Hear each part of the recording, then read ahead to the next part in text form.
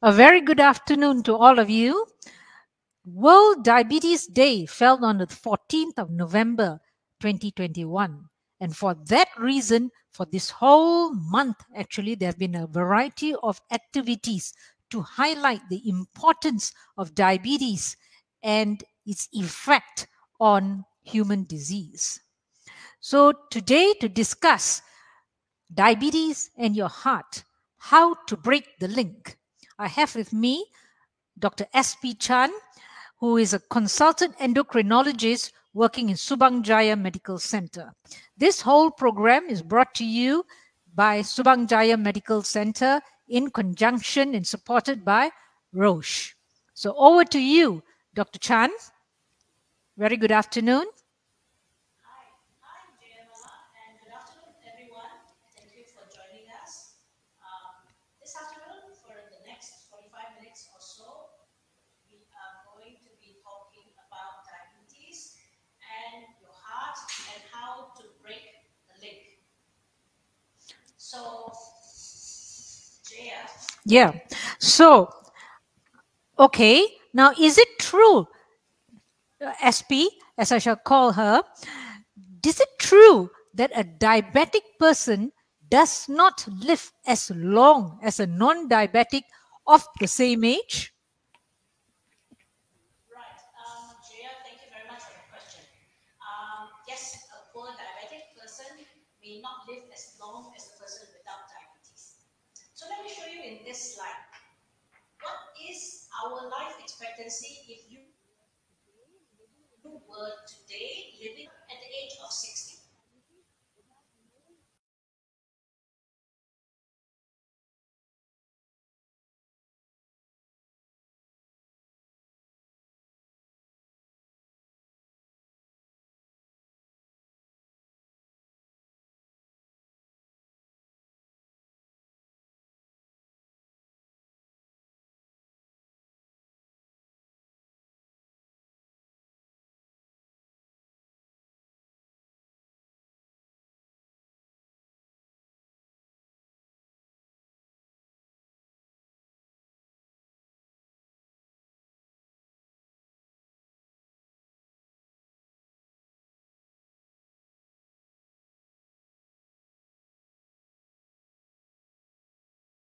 Organized. Maybe you could just tell us. Um, First, you got very nice slides, but unfortunately, the slides are not up. Maybe I can get you to talk about something else. How do you diagnose diabetes? How do you know you're diabetic? Very good. Diabetes is defined as high blood glucose. If a person's glucose is higher than 7 millimoles per liter on a fasting level, and when random glucose is more than 11, that person has diabetes. Often people measure their HbA1c. Can that be used to diagnose diabetes as well? Yes, you can use HbA1c to make the diagnosis, and the level that we are considering as diabetic is more than 6.5%. So Okay. if you have no diabetes, if you have no symptoms of diabetes, no symptoms like having thirst, feeling fasting urine, then you have to have two abnormal levels before you are considered as being diabetic. But if you have symptoms, then one level is good enough. Okay, so So I would have to have at least 2 blood samples before showing an elevated sugar before I can be considered a diabetic. Coming back to, often in the labs, if your sugar is more than 5.6 or 5.7, they begin to highlight it and people get scared. Am I diabetic? Am I diabetic? So, what is your comments when people put 5.6 and above as indicating diabetes? when they flag 5.6, it means that it is abnormal. most people who are non-diabetic have fasting glucose levels below 5.6, meaning 5.5 and below. Above 5.6, it is considered as abnormal. It's only above 7 that you are considered to have a diabetic level of glucose. So between 5.6 to 6.9, that is the level that we consider as not normal, not diabetic. We could call this intermediate state, pre-diabetes. Okay, so now that you got your slides up, maybe you could answer this question. I got a bit frightened when you said that a diabetic person does not live as long as a non-diabetic. Maybe you can show me what you mean. Okay, I'm going to try it again. Here you are. If you are a Malaysian person who has no diabetes and no heart disease, you are really expected to live another 20 years. So I've given you 20 birthday cakes. Unfortunately, from this publication looking at collaboration of multiple studies across the world, including Asian populations, they found and were able to analyze and said if you have diabetes today at the age of 60, you lose 6 years of life. So let me take away 6 birthday cakes, which means that Life. so let me take only expected to live another 14 years.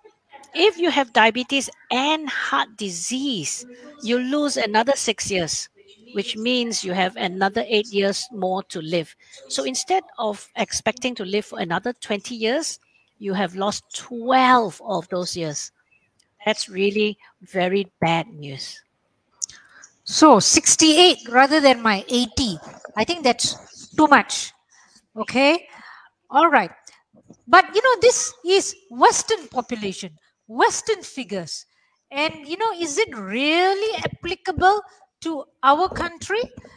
Because when people look at a lot of data, they always say that it is not applicable to Malaysians. So is this data applicable to Malaysians?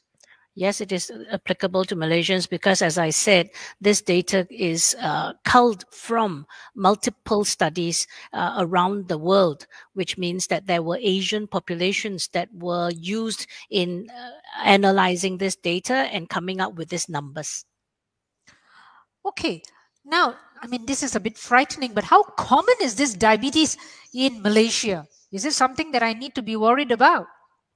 Unfortunately, okay, this is a picture that just to show that diabetes, if you are diabetic and you don't look after yourself, it steals years of your life.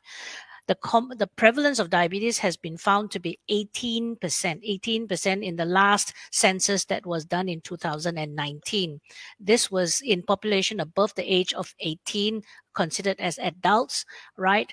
And so that actually translates to 1 in 5 adult Malaysians. 1 in 5 adult Malaysians have diabetes. But it depends on your age as well. So let me just show you these few slides.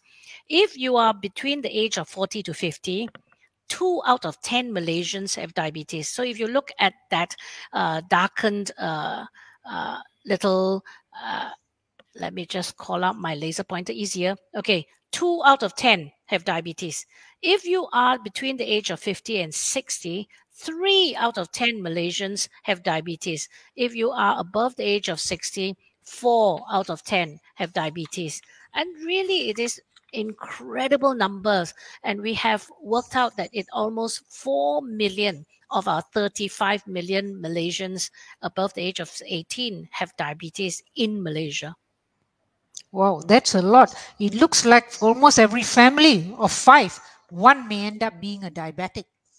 Is there an Yes. ethnic preponderance? Yes, unfortunately, the Indian population ethnic group appears to have the highest prevalence of about 30%, and then followed by the Malay, which is about 20 odd percent, and then the Chinese. So, unfortunately, whatever happens, we have double digit prevalence of diabetes, and we probably are the champion in this region. Is it hereditary? It is hereditary. So if you have a parent who has diabetes, you are likely to have diabetes about 20% chance of being diabetic uh, in your lifetime. Is it father, mother, or any? Anyone. If you have both father, mother, lagi teruk. Oh, that means 40%. Well, no, probably not 40%, but certainly more than 20%. And if you have brothers and sisters, also, I think you're waiting. You're like a time bomb waiting to explode. So all in the family. Yes, Okay. unfortunately. And what age normally do they develop diabetes if we are going to develop diabetes? From our census, we recognize that around 40 years of age is the mean, they call the average age at which people are recognized to be diabetic. But I showed you, isn't it? Let me just go backwards and let's focus on this slide. Remember? Okay. So if you were 30 to 40 years of age, 1 in 10 Malaysians would be diabetic. And even below the age of 30, that comes to 6%. How does that translate to 1 in 20 people below the age of 30 have diabetes? 1 in 20 is not a small number. So, although the mean age we say is 40, but we have a lot of people with diabetes below the age of 40, which we consider as very young. You think about it, Jaya, if that person is diabetic at 25, that person is likely to live with diabetes for the next 40 years of his or her life. It's going to be a very long duration of living with diabetes.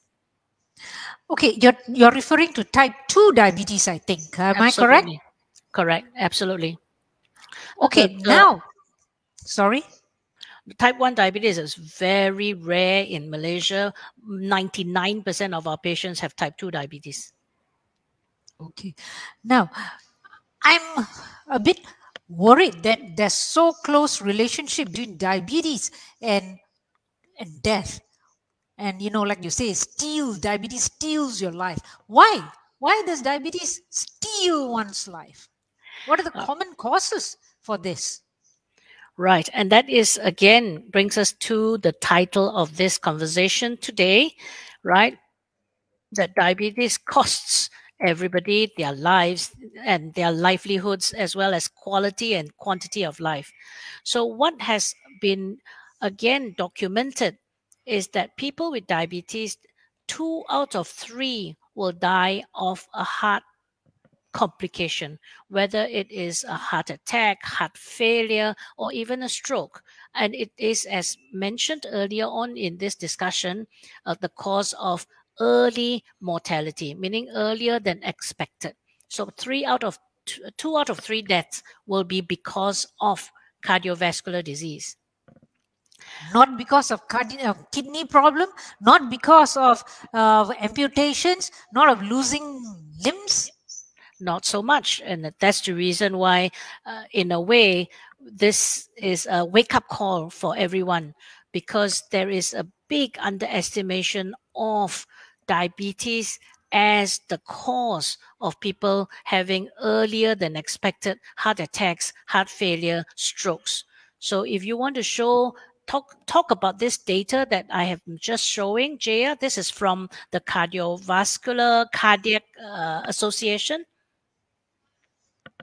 Okay, well, you can see this is from the National Cardiovascular Database, and it looked at everybody who had a heart attack, and they tried to find out which were the risk factors which were highest in prevalence in these patients. As you can see, right on top there is high blood pressure at 63%. And number 2 place is diabetes. And let's not forget our third sister, high cholesterols, 1 in 3. So like they say, tiga sekawan. Okay. Right.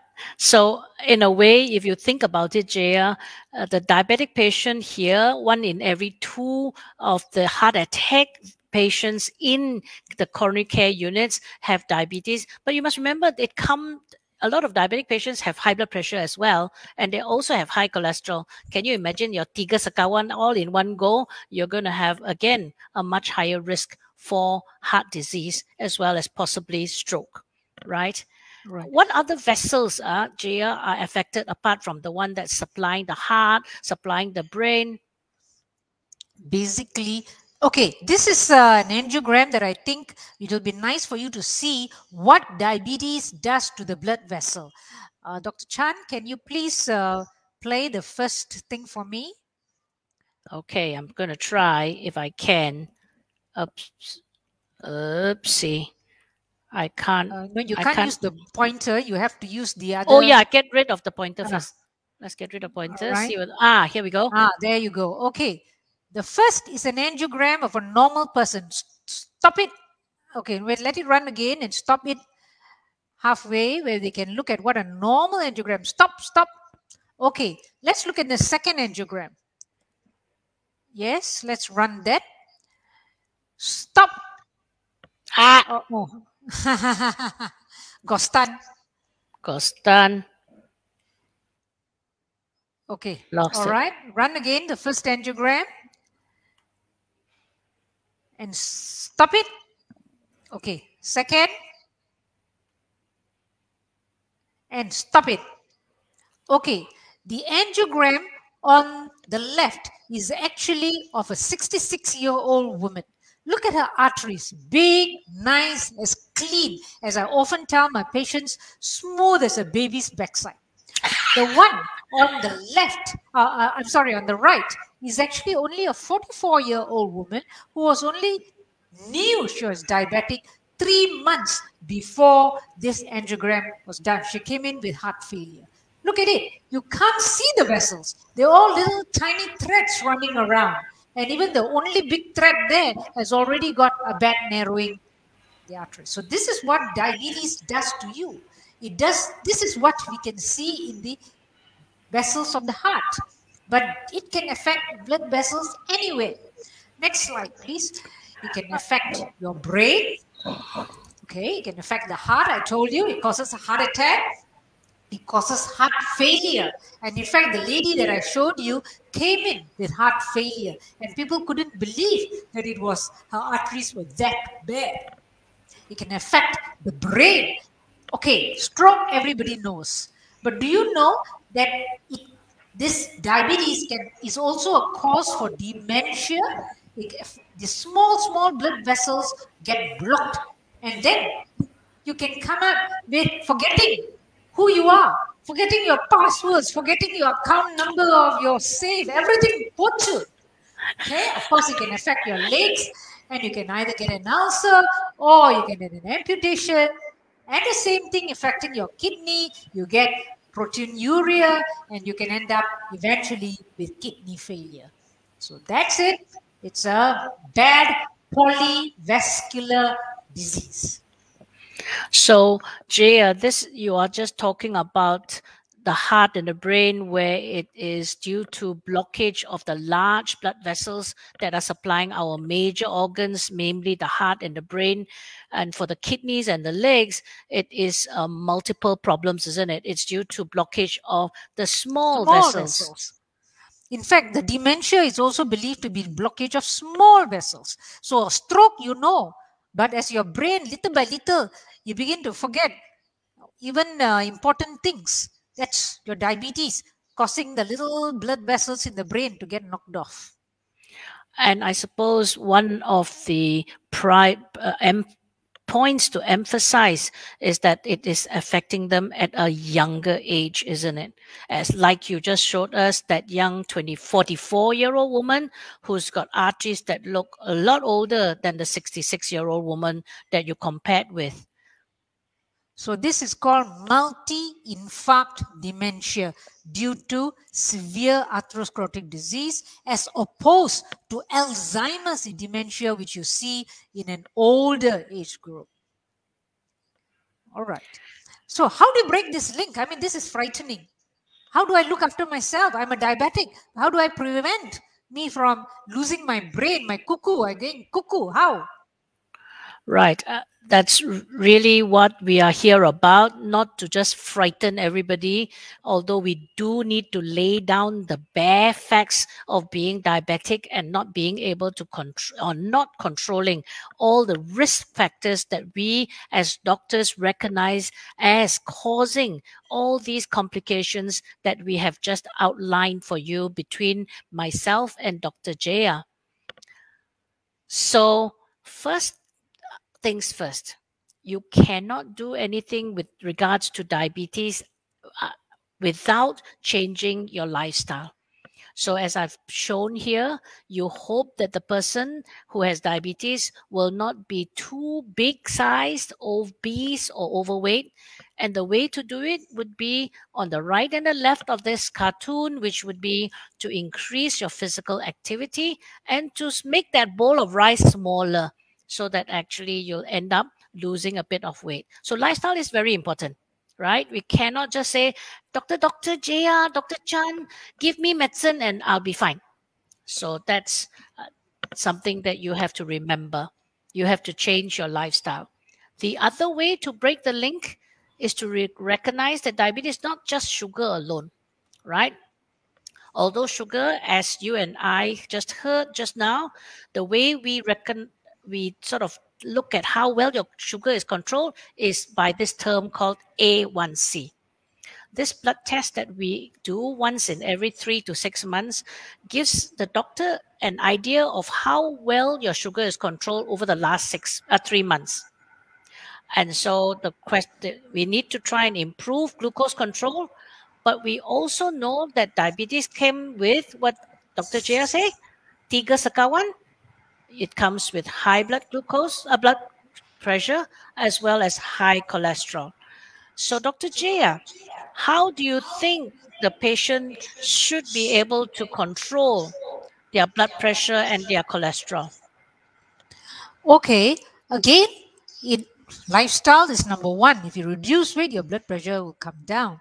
But many of these patients do need effective blood pressure medicines. And number two, you must take it. Just looking at the blood pressure tablet or looking at the cholesterol tablet is not enough. You must take it and put it in your mouth. And most of these medicines are very well tolerated. They hardly have any side effects. If there is a side effect, bring it to the attention of the doctor so that they can actually change it to something else which is more suitable for you. I mean, some medicines are very effective, but you may not tolerate it. Whereas another patient may be able to tolerate it. So discuss with the doctor. Don't decide, yeah, this medicine is lousy. I don't want it. Okay, as Dr. Chan has said, you must know your numbers.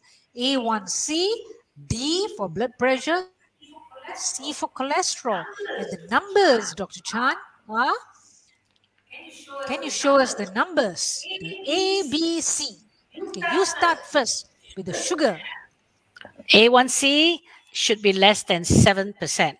In order to get the A1C less than 7%, you need your fasting glucose to be less than 7, and 2 hours after food should be less than, depending on how tight a control you want, it can be less than 8.5 if you want to be really, really kiasu. Or if you're saying, yeah, doctor, I'm already 65, 70 years old, give chance lah. Maybe allow it to go down up to 10, but not more than 10. So those are the glucose numbers. So now, Dr. Jaya, what about the blood pressure numbers?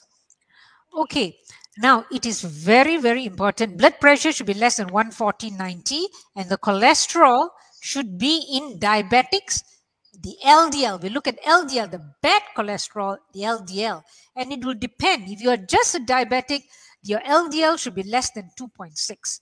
If you're a very high risk person, that means you're a diabetic who already has an established cardiovascular disease, already have narrowing in the arteries or strokes or a below knee amputation or whatever, the LDL cholesterol should be less than 1.4. Now, I want to highlight something. When these patients with diabetes develop cardiovascular complication, it is not really the level of sugar that actually prevents or causes the cardiovascular event.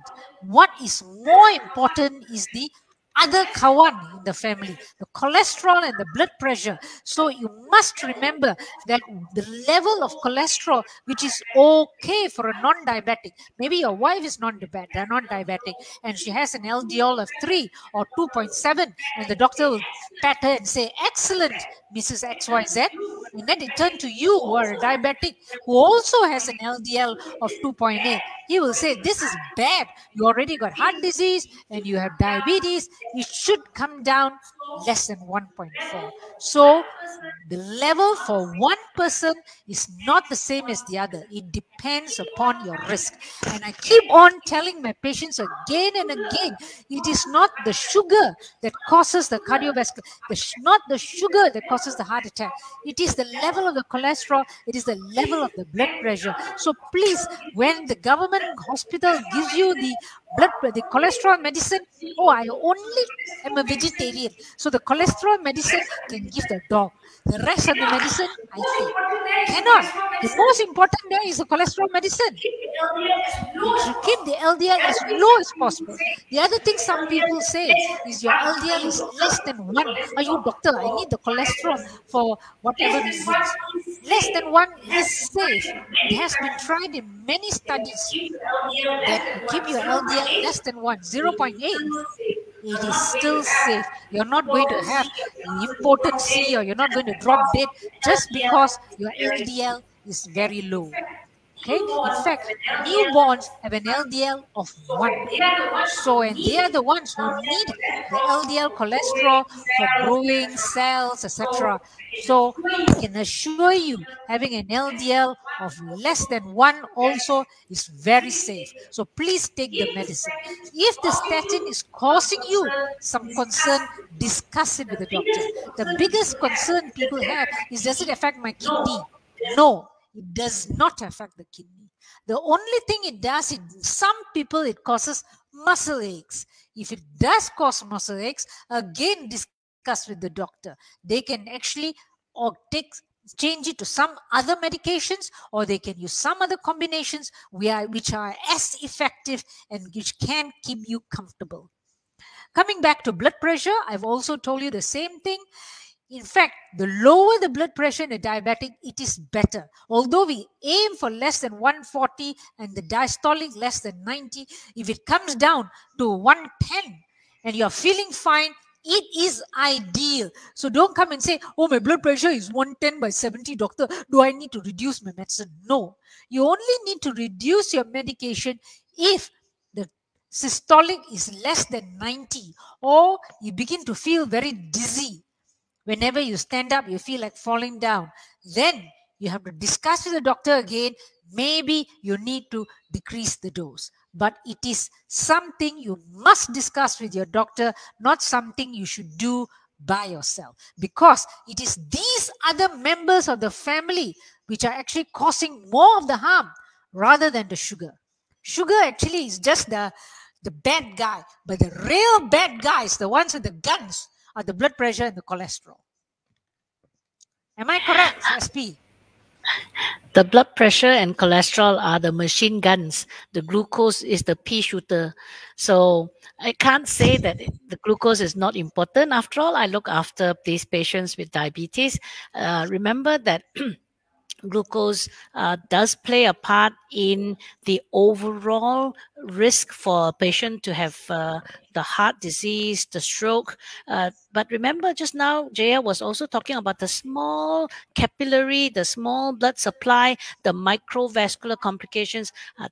Those are the complications that are badly affected by poor glucose control. So the problem of having kidney disease, the protein in the urine, kidney failure, the nerves in the feet that don't feel so well, with numbness, and so that getting this risk of having ulcers and amputation, those are all the damage to the microscopic small blood vessels that will cause those complications. So diabetes and glucose does contribute to the patient's ill health, but as you just heard from Jaya, the ones with the machine guns causing the damage are the blood pressure and the cholesterol. And again, just to remind everybody that just because you're diabetic doesn't mean that you're just focused on your sugar alone. We need to treat your A, B, C. But again, one more thing that we have recently recognized when we ran a diabetes survey is that a lot of Malaysians have a bit of misunderstanding. They think that if they just stop taking sugar, that the diabetes will go away. Unfortunately, that is not correct. We have many patients where they are, literally just eating hardly any carbohydrates and going on this unfortunately unbalanced diet, that where the diabetes remains difficult to control. So diabetes is not so simple to control as people think, Jaya. They think, Doctor, I don't eat rice and I don't drink sugar. Why my sugar still so high? So for these patients, they may require medication in order to actually control this A1C that we are talking about. Yeah, it's the same with cholesterols too. They say, look, I'm a vegetarian. I don't touch meat. Why? Why do I need statins? Yeah, because diet only contributes to 15 to 20% of the cholesterol in the diet. Most of your cholesterol is produced by your liver. So that's why at one time, in fact, it is American diabetic, the American Association has actually come out to say that dietary cholesterol is not really that important because it contributes only so little to the cholesterol in your blood. Blood cholesterol is important, and most of it is coming from your liver. So you can eat what you want, but please take your medicine to cut down liver production. Okay, I mean, you have given me all those frightening things about diabetes and the tiga sakawan and empat sakawan. How can I prevent myself from getting diabetes? Let's go even backwards. I think that is actually a very important point to make this afternoon. As we just heard earlier on in the introduction, that we have such a high proportion, high percentage of our population with diabetes. 18%, meaning 1 in 5 adults have diabetes, and it runs in families. So automatically you look in anybody with a family history, they are likely to have inherited the gene for developing diabetes. So in order to prevent yourself from becoming diabetic, I think this would be the way I can show it to you. If this person, you can see big, nice, round, doesn't mean necessarily healthy, right? He will have a high risk of diabetes just because he has put on a lot of weight, just because he has living with a very unhealthy lifestyle, no exercise whatsoever, working from home, WFH, running away from COVID-19, no chance to go to the gym because the gym is dangerous and highly infectious, right?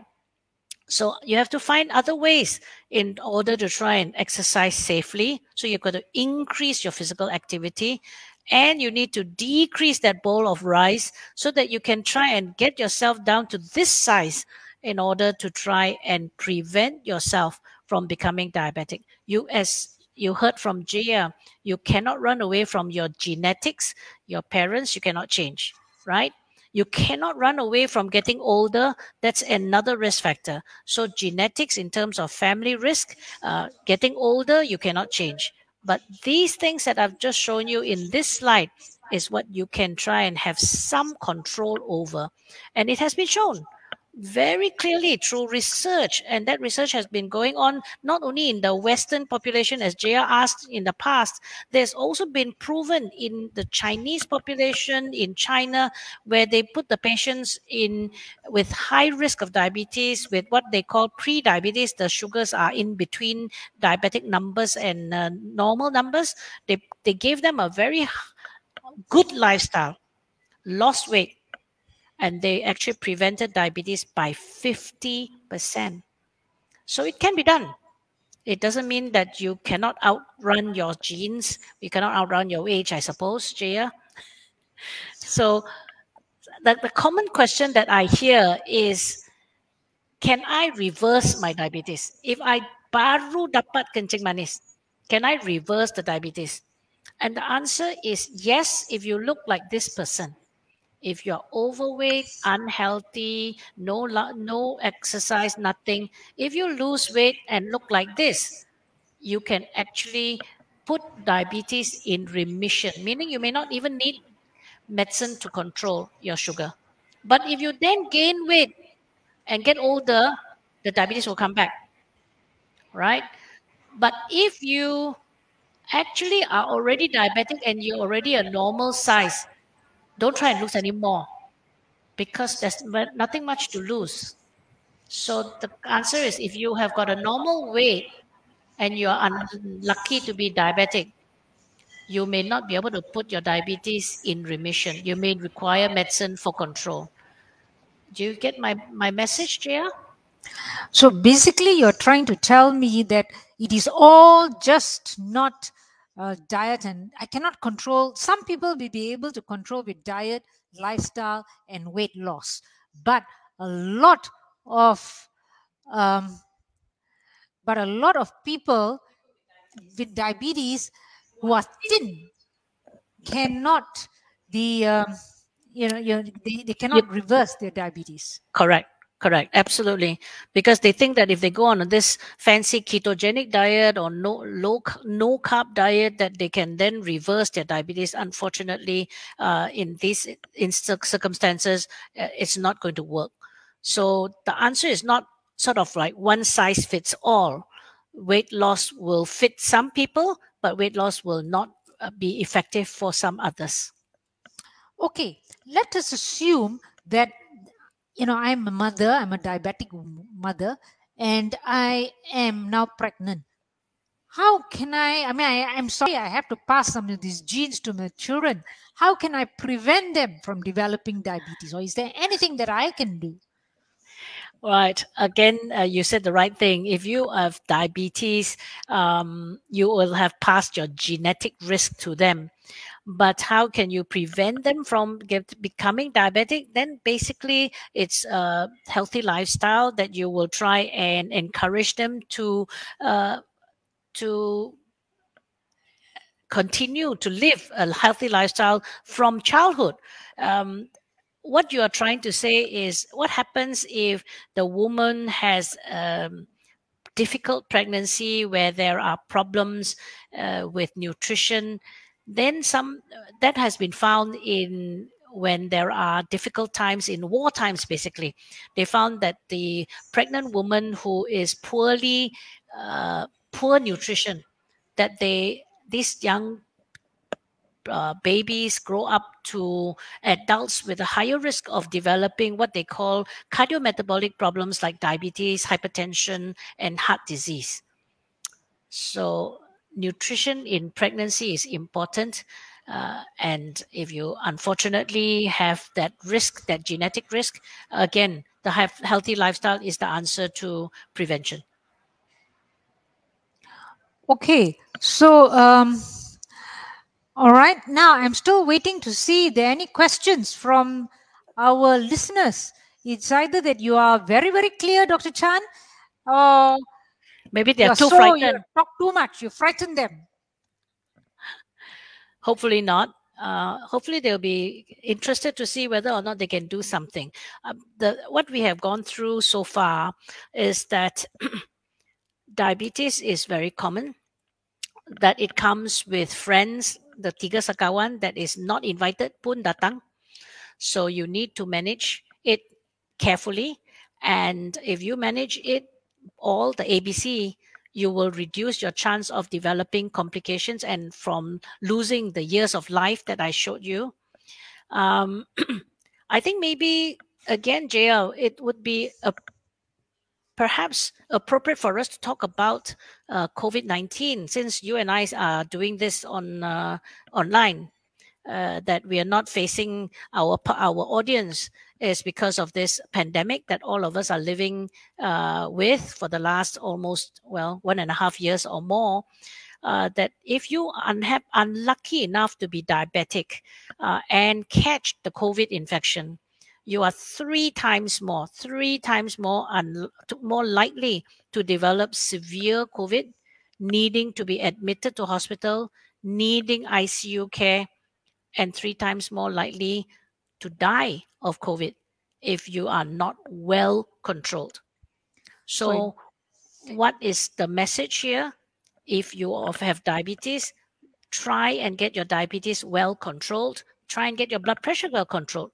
Because if you have all these issues that are not well controlled, just because you're hiding in the house doesn't mean that they are well controlled, right? And that it will increase your risk of having a severe COVID with bad outcomes if you don't take care. So in fact, there was a question: Did COVID-19 will worse if I had a diabetes? Yes, the answer is yes, especially if Oh, it's not well controlled. Now the other question is why I sometimes doze off, usually in the afternoons. right. That is a different problem altogether. We have to find out there are several reasons why you can feel very sleepy in the afternoon. Sometimes it's because you've eaten a very heavy lunch, but most of the time, it's what we call obstructive sleep apnea. So these tend to be people who are overweight or obese. So during sleep, they don't have good quality sleep, what we call good REM sleep, uh, and therefore their sleep is interrupted, and we call it fractured. So in the night they wake up and then go back to sleep, wake up and go back to sleep. That's because they have this episodes of sleep apnea where the breathing stops for a short while, and because of this fractured sleep, they don't have good quality sleep. And then in the daytime they feel very sleepy, and that's when it becomes dangerous. Because if you happen to be driving and you fall asleep on the wheel, that's a major cause for accidents. Right. Okay, now one of the things is, I think the question was, usually after you have a big lunch, especially a rice lunch, brabam, you want to go for siesta. Is it any connection with the rice or the carbohydrate diet? It's not really so much with the rice or carbohydrate diet. It's more likely to do with the. You see, we do know physiologically that if you've eaten a big meal, that a lot of your blood supply goes to your stomach in order to handle the big amount of food that you've just makan. All right, and so when all the blood supply has gone to your stomach, then less goes to your brain. That's the reason why you are sleepy. I'm not sure that unless you've taken a huge amount of sugar that increases your sugar very high, that it will cause you to be that sleepy. It's really, even non-diabetic people are sleepy after they've taken a heavy meal. So it's not necessarily due to the rice. It's not necessarily due to the sugars that are going up after eating. Okay, is it better to take drinks like glucina and oat bran at night, or taking 2 eggs, some veggies, because meal replacement tends to contain more sugar? Well, that's wrong. I don't think meal replacements contain sugar. Otherwise, it wouldn't be allowed in our recommendation. Meal replacements are very well balanced in terms of giving you the nutrients that you need and a balance between carbohydrate, protein, and fiber. And the meal replacement really is supposed to take the place of a meal, and that's the reason why it's called that. So these meal replacements are low in calories. So if you, instead of eating a meal, you take this. If you take this in the long run, you will lose weight. I don't think if you are taking a low calorie diet, you necessarily need to have a meal replacement. We don't really say that everybody should go on a meal replacement. It's a matter of discipline. If you can say, I can limit the amount of calories that I eat, the amount of carbohydrate in that meal, then by all means, take a low calorie diet. That is as good as a meal replacement. So we don't need to have everyone go on these nutrition drinks that have been specifically uh, made for people with diabetes, uh, because you can just do it with your own diet. The only problem, Jaya, is that many people are not as disciplined as we want them to be, and so they tend to overeat. So the only other way is, okay, if you cannot stop eating, then just eat this little bit. Okay, I think you did answer this question. Once you start on medication, does it mean it has to be taken for life? You did answer that, but you may just want to repeat that. Okay, the answer is, it's not, again, one answer will fit everything. You may require, let's say you look like this person, which I am showing here on this slide. If you're already normal size and you need medication in order to control your glucose, in order to keep everything under control, then you may require it for life. If you are very big size and you become very fit and you lose 10 to 15 kilograms of that excess weight, then you may be able to cut back on a lot of these diabetes medicines. Some patients, we call it in remission, may not need medication. Some will require some smaller doses of medications that don't cause the glucose to go too low. So you may be able to cut back on the number of medicines that you need to take. So not sort of like one answer will fit everybody. Okay, the next question actually is something about liver.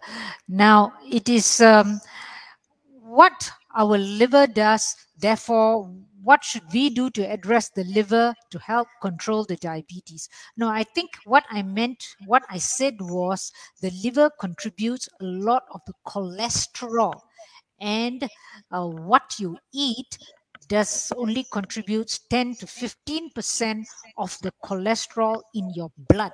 Most of the cholesterol in the blood is from the liver. And how can we improve the liver health?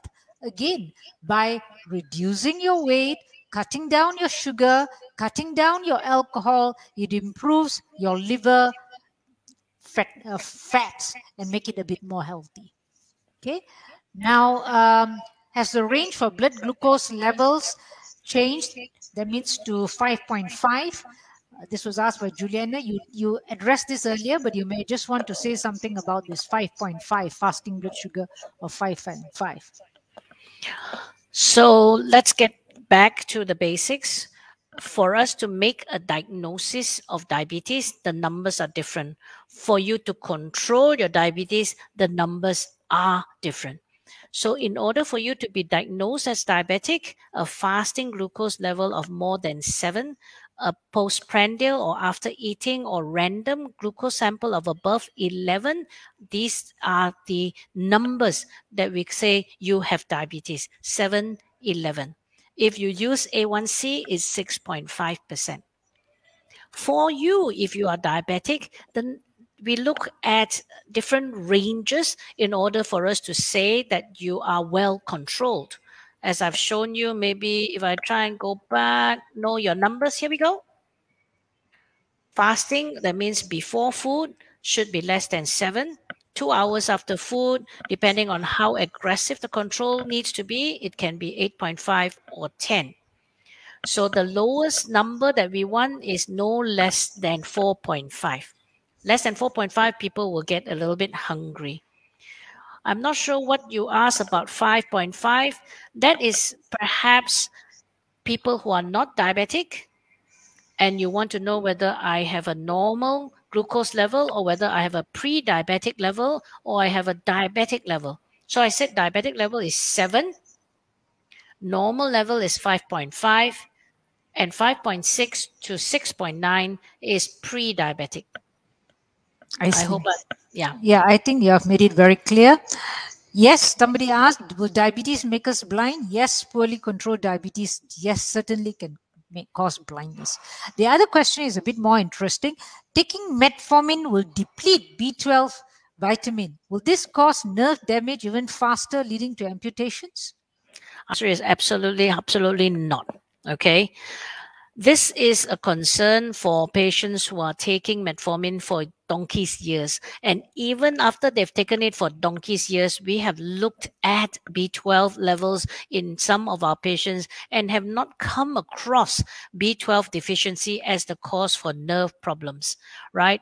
So although this is a theoretical risk for people who are taking metformin, we have not come across this problem frequently, and in fact it's rare.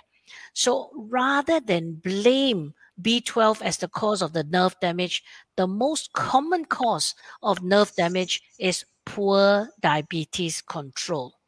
Poor diabetes control for years and years. If you have had diabetes for 10 years, 15 years, or you may even have had diabetes that you did not know, and then today you found that you had diabetes, you may have actually been diabetic for years because you didn't go and check. All right. So these years of high glucose are the cause of the small vessel damage that have at- affected your small nerves so that you are numb in your feet. And because your feet are numb, you don't protect your feet. So you step on something sharp and you did not realize you hurt yourself. In the night when you wake up, say, how come there's blood on my bed? And you look at your foot and you see a thumbtack there or something crazy. And that's because you don't protect your feet. And this nerve damage is because of years of poor glucose control. Okay, what about hand shaking and cold sweat suddenly coming on? I think it is indication of low sugar. Absolutely. If you have cold sweats, you feel suddenly very hungry, you are shaking, and you feel a little bit giddy, that sounds like your glucose is getting low. So you need to find out whether it may be due to some of the medications that you're taking, especially if you're on insulin or you're on some sulfonylurea drugs like we call gliclazide or glibenclamide. These medicines stimulate your body to make insulin. And so, again, if you are taking some of these medicines, talk to your doctor. Find out what it does to your body in terms of improving your glucose control. So, my usual advice to patients is if you're on these medications, you cannot miss your meal. You have to eat your meals on time because these medicines will stimulate your body to push out insulin. And if insulin comes out and there's no food, so how not to have your glucose going low? So that's the problem. Some patients say, come back to me and say, doctor, you just scolded me for my sugar being high. So I went home and I puasa. I don't eat because you just scolded me. I said, oh, please, lah, I didn't ask you not to eat. I didn't ask you to starve. So again, remember how the medicines work, and you need to work together with your medicines to control your glucose. Okay, if one is a diabetic already on medication and the fasting blood sugar level is around 7.2 upon waking up in the morning. Number one, are you happy or what can you do about it? All right. There are many reasons why you wake up with a fasting glucose of above 7. As I said, showed you, right? You're seeing the slide here. The level you want to aim at is to be less than 7 when you wake, right? First of all, find out why the sugar is high. Maybe you had a nice makan supper the night before, then you have your answer. But you say, no, doc, I wake up with above 7 even when I eat like normal, I do my exercise like you told me to, I've been good girl, good boy.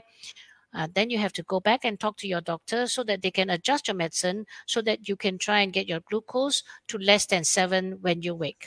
There are many medications we can try and work on to fit your type of diabetes. So I cannot give you a magic answer.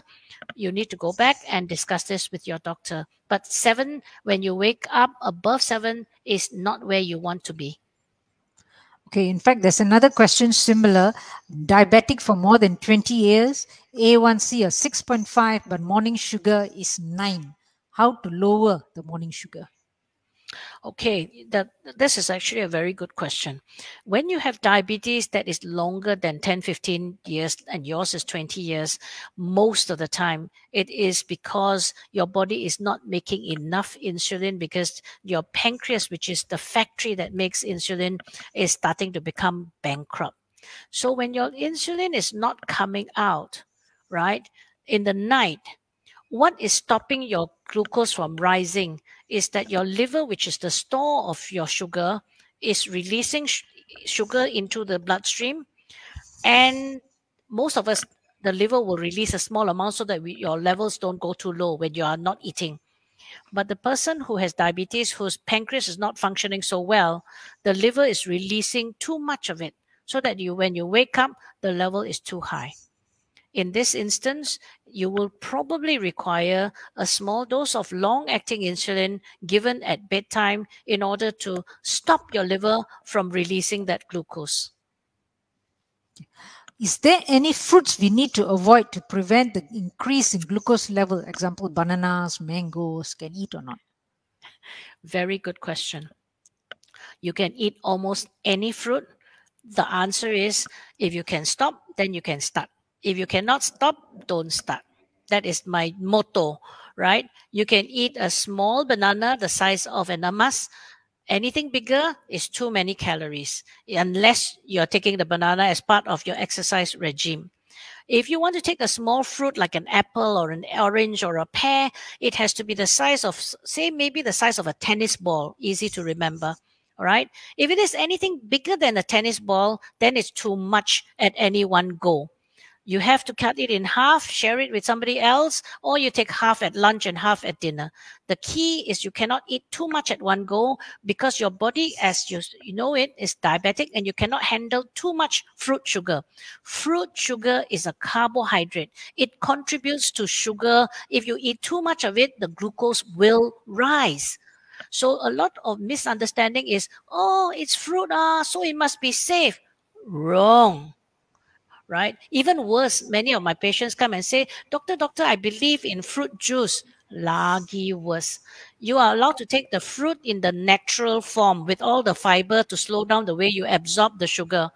If you squeeze out the juice, throw away the fiber, how much will be in one glass of fruit juice? Easily about 3 to 4 fruits without the fiber. Your sugar will be up in the ceiling. So no fruit juice. Okay, the next question actually is in Malay, but I think we can put it in Malay. Saya nak tahu jika ada contoh fizikal yang boleh memberitahu seseorang itu adalah mengidap diabetik. For example, kulit limau atau kulit mengerutu di bahagian peha itu adalah sebab lemak dan diabetik. Betul ke? That means she's talking about cellulite, I think, on the legs. Cellulite? Yes, No, the there's no all the dot things, the fat with the dots. So I okay, I'm sorry, I'm going to answer in English. Yeah. If you have cellulite and all this excess accumulation of fat in your thighs and the rest of your body, it really just means you have too much fat overall. So if you are overall too fat, then there's a high chance that you will develop diabetes, right? If you are talking about, if you senang dapat, how do you call it, bisul, you get infection like boils and infections in the skin, that may be a thunder that your sugar is high. Because when your sugar is high, your immunity is poor. That means your ability to fight any infection like kuman-kuman in the skin will be poorer. So senang dapat bisul. Senang dapat bisul in the arms and the legs, and even in the private area. A lot of people are very embarrassed to talk about it. So I'm not sure what your question is, but if you get a lot of frequent boils, infections in the skin, then you might need to find out whether you're diabetic. If you're not already diabetic, if you're diabetic, that means your sugar is not well controlled. Okay, how much of a carbohydrate should we take daily to maintain the normal glucose level? I think this is I think, again, very difficult to answer. We just tell our patients, again, it depends on what your size is. Yeah, I showed you earlier on already, isn't it? Kalau besar, you actually have to make your bowl of rice smaller. Kalau kecil, then you have to eat one bowl of rice. So it depends on how much activity you do. Kalau you kerja macam do gardening, or you go and do a lot of hard work, and then you might be able to take one bowl of rice per meal. But if you macam office worker, you sit down in front of your computer, tak buat banyak pun, then perhaps if your doctor is asking you to advise you to eat less, to cut down your body weight, then about a half of the bowl of rice or 2/3 of a bowl of rice will be what is good enough. Okay, now this one is something about someone fainting. Someone who's diabetes, collapse, faint, even though after food he does a physical activity and he collapses and faint. He's a diabetic. What is your comment? I don't know lah. I think this one you need to exclude cardiovascular disease. You need to go and see the heart specialist. You can't just say it's because of your sugar. You need to. I don't think so. Other causes. Yeah. Okay. The other one says, what vitamin is good for liver health? And someone again asked, how can you improve liver health? Very good question. We know that people with diabetes tend to be overweight and obese. And when you are diabetic, overweight, and obese, you have a much higher, about 50-60% of these people have what we call fatty liver. And the way to improve fatty liver, listen, yeah, the way to improve fatty liver is lose weight. Sorry. Okay. This is a test of the Sorry. hospital system. Have a pleasant day. Thank you. Sorry about that. That's the hospital announcement. If the way to improve fatty liver, lose weight, eat less carbohydrate, and increase your physical activity, that will fix your fatty liver. Fat in the liver is not because of fat in the diet. Fat in the liver is because too much carbohydrate in the diet. Lose weight, increase your physical activity, eat less carbohydrate. Don't go and buy all the expensive liver tonics and stuff like that. Those have not been found scientifically to be effective in improving fatty liver. What I've just told you has scientific background to and scientific proof to improve fatty liver. Lose weight, but don't lose like 500 grams or 200 grams. We're talking about losing about 5 kilograms to 10 kilograms of body weight. Okay, someone says, my husband has got diabetes for more than 30 years and he's on insulin and he has dark patches and his whole body is itchy and he has seen many doctors. They say it's just due to diabetes. So why do diabetic patients have a lot of itchiness and a lot of boils and stuff on their skin? Several things. One, as I've said already, when your sugar is high, your immunity is poor, so you'll have a higher risk of developing any kind of infection, including skin infections, boils, abscesses, and things like that. Second is, if your sugar is high, in itself, just a high sugar will make your skin itchy. So that's a second reason why the skin is itchy. And the dark spots are due to the diabetes damage to the skin, and the pigmentation is due to the damage of diabetes.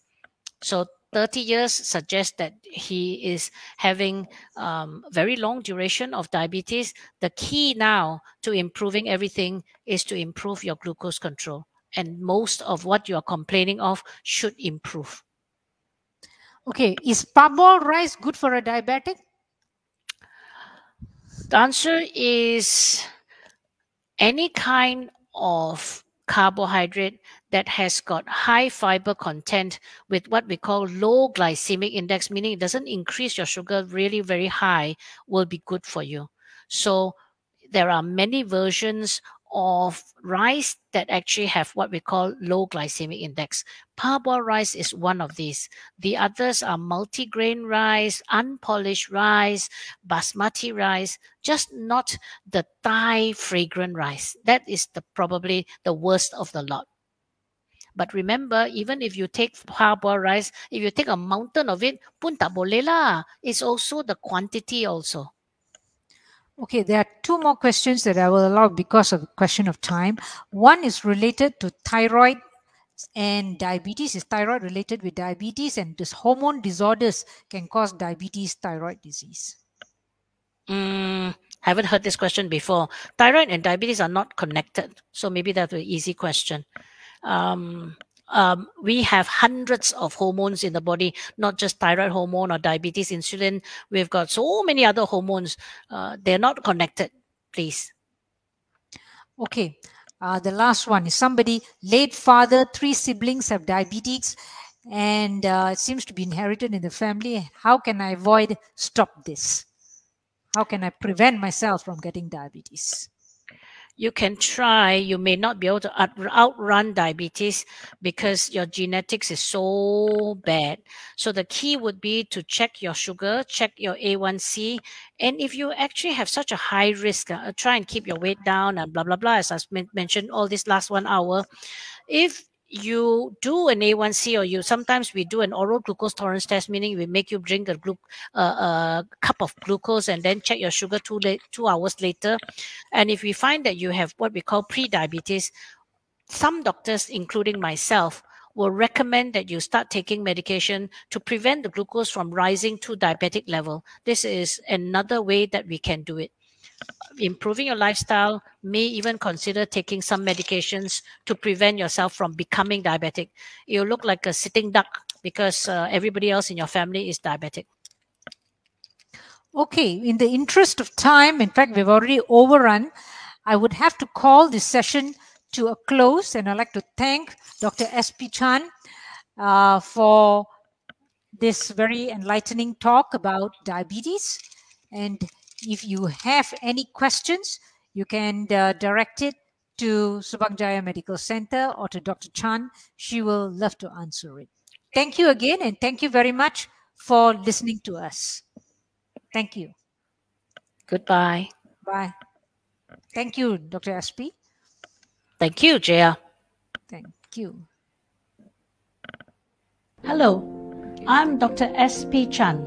I'm a consultant endocrinologist. Let me take you through a few basic facts on diabetes, followed by some very exciting advances in how I manage people with diabetes. First, how do you know that you have diabetes? It is blood sugar that is elevated when your glucose is higher than 7 millimoles when you are fasting, higher than 11 millimoles after eating. That means you have diabetes. How common is diabetes? Our recent government survey done in 2019 found that 18% of adult Malaysians have diabetes. So we have a big burden and many people don't know they have diabetes. What else do we know about diabetes? We know that diabetes doesn't come alone. It comes with other problems, medical problems that increase the risk of having heart disease and other complications. Our cardiologists have done a registry and they found that in fact, 1 in 2 people admitted for heart attacks in our hospitals have diabetes. And diabetes contributes to heart attacks. So what should you do if you have diabetes? It's not all bad news. Now there's a revolutionary new system. It's continuous glucose monitoring ability. This is a new technology that has changed the lives of people with diabetes. What they do is to put something behind their arm, a glucose sensor, and that sensor stays on the arm for 2 weeks. And over that entire 2 weeks, the person can use a reader and it will tell you the glucose level without having to prick your finger. I would like anybody who has diabetes, this is a take-home message. Know your ABC. A means A1C. Glucose level average over the last 3 months. Your A1C should be less than 7%. B is blood pressure. Know your blood pressure. Less than 140, less than 90. What about C? That stands for cholesterol. Know your LDL cholesterol. If you have very high risk, sudah kena heart attack, you want to have your LDL as low as possible, less than 1.4. If you have medium risk, only got diabetes, nothing else, then you can allow your LDL to be less than 2.6. For those of you who have diabetes, remember, you need to know your ABC.